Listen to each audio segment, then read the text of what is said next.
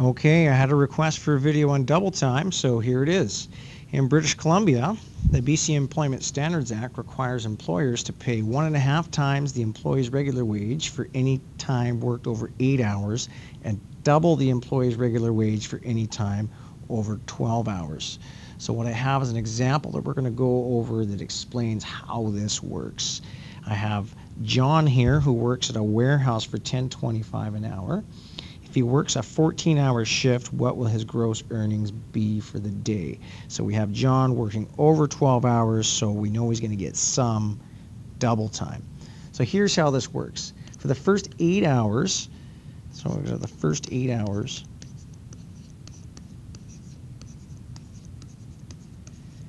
John is just going to earn $10.25 an hour.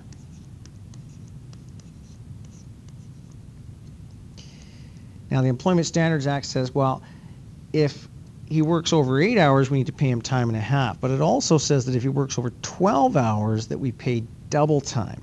So what we're looking at here is the next 4 hours. That's going to bring us up to that threshold of 12 hours. The next 4 hours, John's wage is going to be at time and a half. That's $10.25 times 1.5. So 10.25 times 1.5. We'll round that. That's $15.38 an hour. $15.38 per hour. That leaves us with 2 additional hours to bring us up to his 14 hours for his 14-hour shift.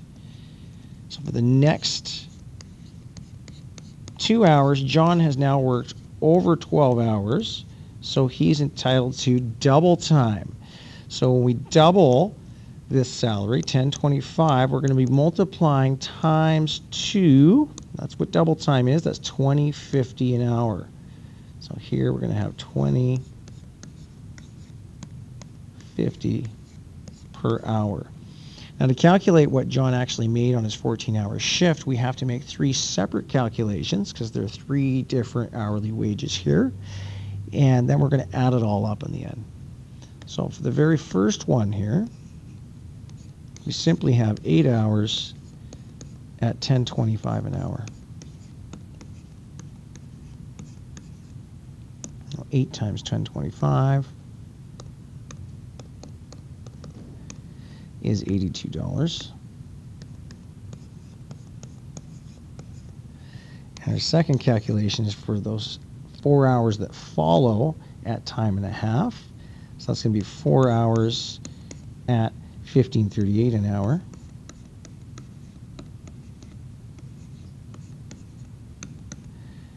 Four times $15.38. Oh, that must be 44 there. 4 times $15.38 is $61.52.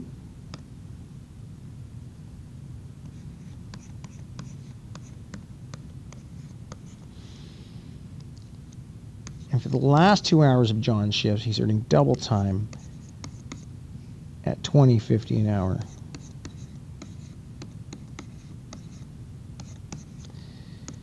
So 2 times $20.50 is $41.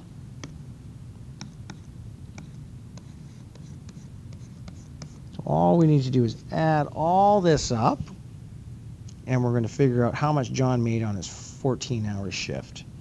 So I have 82 plus 61.52 plus 41 for a grand total of $184.52. So that's $184.52. And that is how double time works.